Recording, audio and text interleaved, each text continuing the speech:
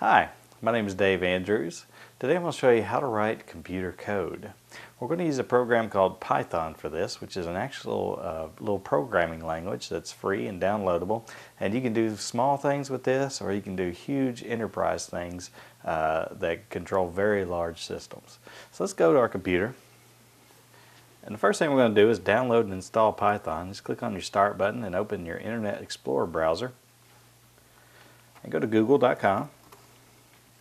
and just search for Python.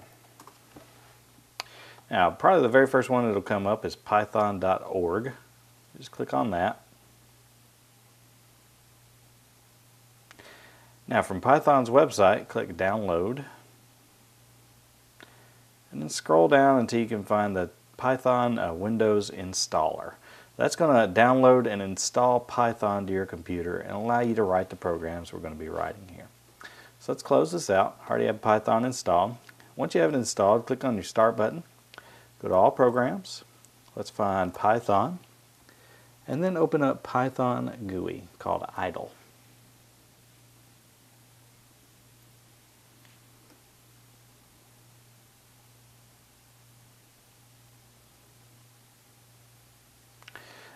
Now from here, go to File and click on New Window. This is basically your code editing screen, and the Python language is very simple to learn. You can surf the internet for examples and tutorials on how to use it. I'm just going to write a real simple program here.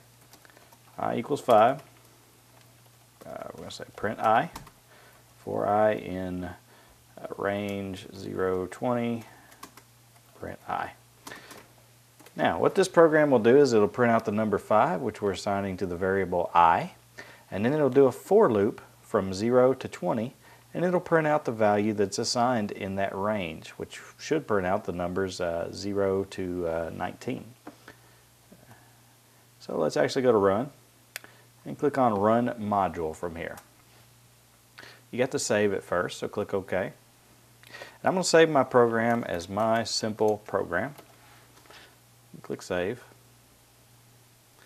Now over here in your main screen, as you can see, it has printed out 5, and then it's printed out the numbers in the range that I supplied from 0 to 19. There's a lot more that you can do with Python than just printing out numbers. You can do complex mathematical calculations, file operations, internet work, but I'll leave that up for you, and you now have the system with which you can write programming code.